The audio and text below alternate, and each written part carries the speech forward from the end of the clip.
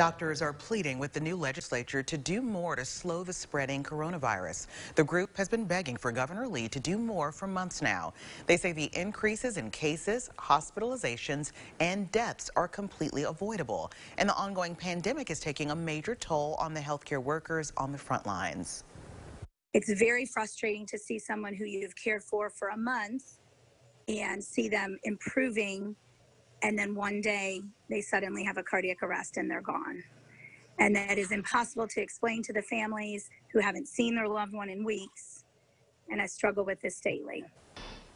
The doctors have been asking for a statewide mask mandate for months. They are hoping the General Assembly will take more action so Tennessee can finally get back to normal.